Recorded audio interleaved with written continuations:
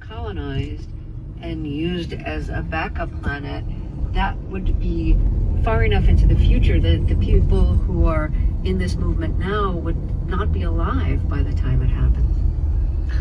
I think some of them certainly would hope that they will be around for it. I think, Elon Musk, for instance, who is kind of the major advocate of Mars colonization at this point, I think he's pretty explicit about the fact that he wants personally to get to Mars. These are optimistic people, and, a lot of them do believe that they will get to Mars, or at least humans will get to Mars in our lifetimes. But yeah, it's very much a long-term, sort of long-scale project, and it's about, as I say, having a backup planet for civilization. So it's not, as much as certain individuals might want to see Mars in their time, it's not really about the individuals. It's about the idea of, preserving the species. If an asteroid hits Earth, or if the sun explodes or whatever, you want to have a backup planet for humanity, and that's... At the light, turn left onto Riverside Drive. One of the places you went to was Chernobyl. Why did you want to go there? People are not building bunkers in Chernobyl. No one wants to live on the site of a nuclear catastrophe. Well, I wanted to see what the end of the world looked like, in a way. And I also wanted to see what a kind of a catastrophic event on the order of Chernobyl, what happens afterwards. And I was fascinated by the ways in which life is kind of returning to this place in ways. Nature is thriving there, and not only nature, but people are living there. They are? There's a relatively small number of people, in the dozens, but there are, and generally older people who have returned there to live in their houses that they evacuated in the immediate aftermath of the disaster. And so there are people living there, but ultimately what I was really interested in was catastrophe tourism. There are tour companies that have set up in and around Kiev who will bring you there, and you can stay overnight, which is what I did on the tour. And you get to explore Pripyat, which is the abandoned... In 3/4 of a mile, at the roundabout, take the first exit onto Holmberg Road. There's it's a fascinating kind of insight into the sort of visual spectacle of the apocalypse. You get to wander around this kind of diorama of a sort of post-apocalyptic future, and I think that's what attracts the people who are on this tour, and to some extent myself. So what does it look like? It's pretty grim. It was a beautiful day, the 2 days I was there, so nature has reclaimed the place. Pripyat is full of nature just bursting forth out of concrete, and there is something sort of quietly beautiful about it. And there's wolves. It has quite a large population of wolves there. So life is kind of going on without humanity. So there's something, as bleak as it is, there's something slightly reassuring about that. I wouldn't recommend it as a honeymoon destination. At the roundabout, take the first exit onto Holmberg Road. How much did the tour cost? The tour was, I think it was something around maybe £250, which is a lot of money in Ukraine.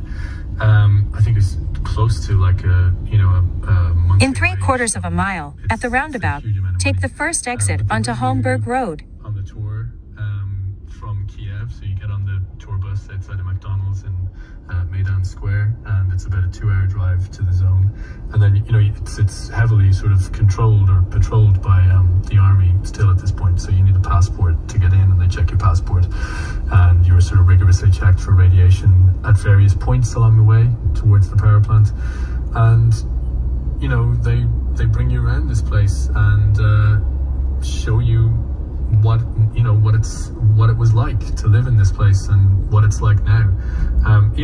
It's a pretty, there are some threats of pockets of radiation that are quite high, but in general the cleanup was very successful, and the guides know where they're taking you, so you don't stray into any particularly hotspot zones or whatever. The one thing they do tell you is don't eat the moss.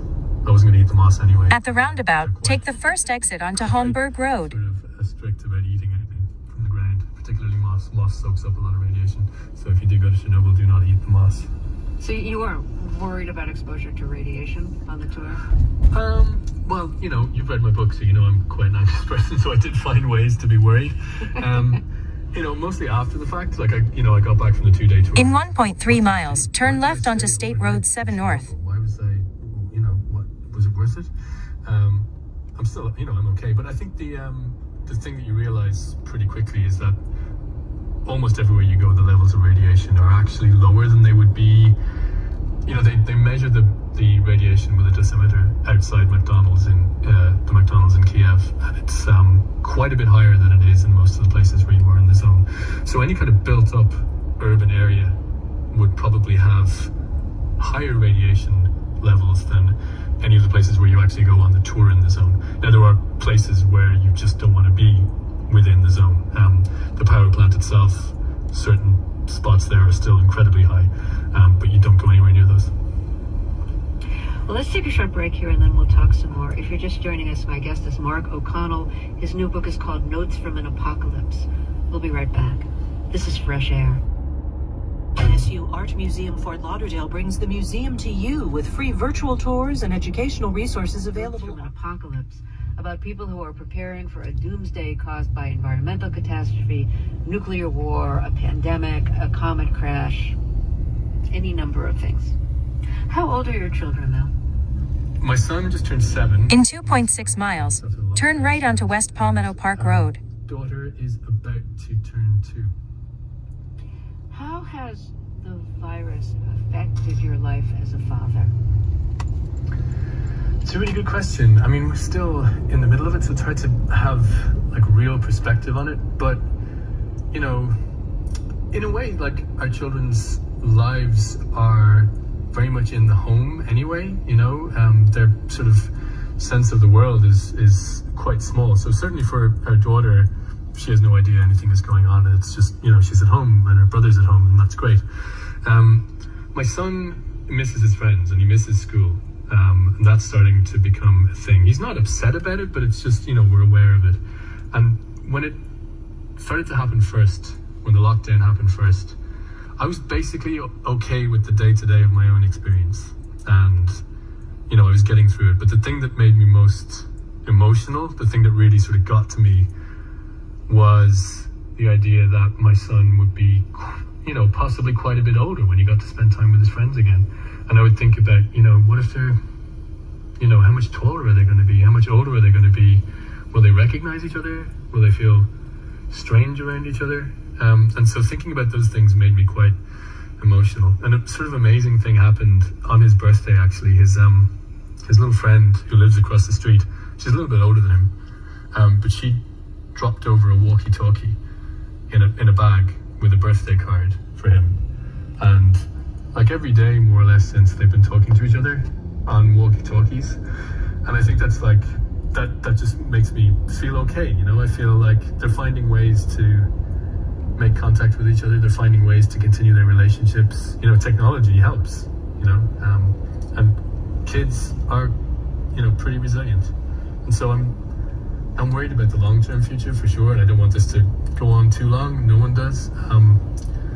But I think they'll be okay. Walkie-talkie and not cell phone? No, walkie-talkies. Oddly enough, I mean, he talks to friends on his mum's and my cell phone as well. They use FaceTime a lot, but they really get a kick out of the walkie-talkie thing. There's a kind of just a fun aspect to the walkie-talkie that I would not have predicted. It's just beautiful to hear them talking to each other. The first time they had a conversation on the walkie-talkie, I was sitting in my room and I could hear him shouting to his friend, saying, "Do you miss your friends? Over." And I just thought like that was the most beautiful, hilarious thing, to hear from a 7-year-old. So yeah, the moments like that, you kind of think, it's sad and it's tough, but maybe they'll be okay. End of the world scenarios now tend to revolve around, climate catastrophe, pandemics, ideas about like the sun burning out or a comet colliding, nuclear war. But the end of days goes back to like really early times. There have always been visions, as far as we know, that say the end of the world is near. certainly like people in Jesus' time, some people believed it, some people prophesied it. My understanding is that, Jesus believed that the end of days was near. So do you think like we're wired in some way to think about the end of the world, whether it's because of religion or man-made problems or, cosmic interplanetary problems? Yeah, I think we're not fully conscious, or we don't fully acknowledge enough how much of our culture and how much of our thinking is informed by religion. I mean, it's absolutely true. Like, Christianity itself, which is, it forms so much of the template of our culture.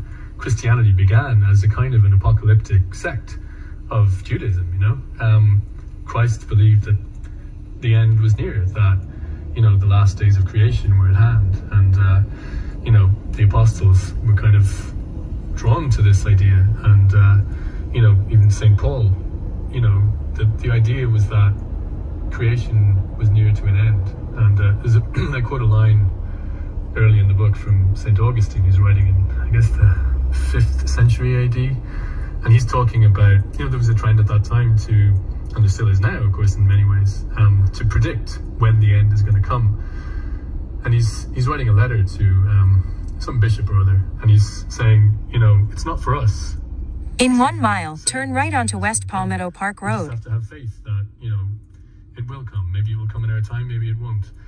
But he's talking about the sort of apocalyptic fervor of those early Christians and their absolute conviction that they were living in the last days of creation.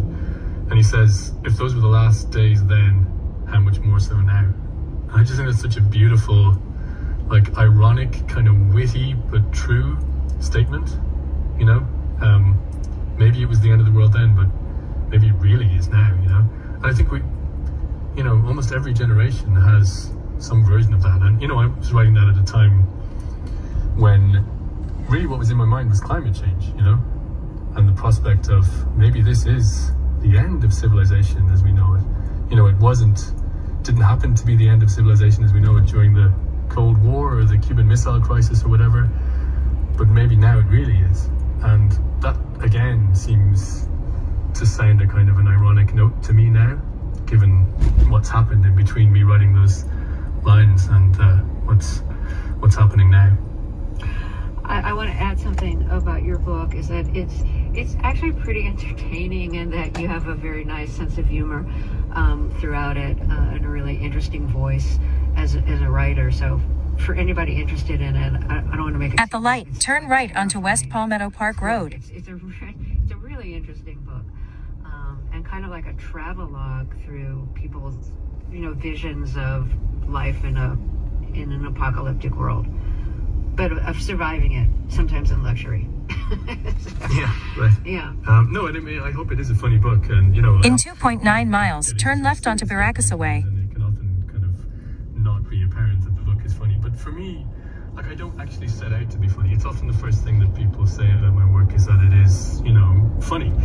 But it's not. It's never part of the concept of what I'm doing, or part of my intention. Even when I'm writing, when I'm sitting down line by line, is this funny? Can I make this funnier? That's never part of it. For me, I don't see any distinction between absolute seriousness and funniness. For me, being funny is often just an epiphenomenon in writing of being serious. So, it's often the case that my intention is not, my intention is to be absolutely serious, and the result is funny, because for me, a lot of the world is just, humor is everywhere. You don't have to go looking for it. You don't have to impose it sort of top down. My job as a writer, I feel, is just to describe things as accurately as possible, to be kind of diligent in reporting reality. And reality is often just pretty hilarious. Yes, and so reality is often pretty hilarious. You have an eye for the absurd, and those two things don't necessarily reduce anxiety. No, in fact, sometimes they can increase it. Although, laughter is obviously a kind of a release valve. So, but sometimes, I find in my work that the funny stuff comes as a result of a build-up of an accumulation of anxiety and seriousness. And I'm often